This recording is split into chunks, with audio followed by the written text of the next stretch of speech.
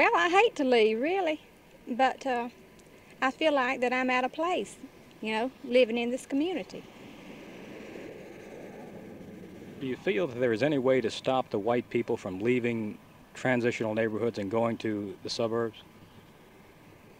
Well, no, I don't think so.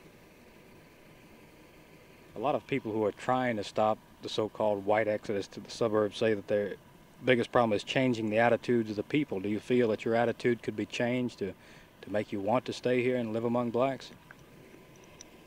Well, I don't know. I mean, I'm not prejudiced.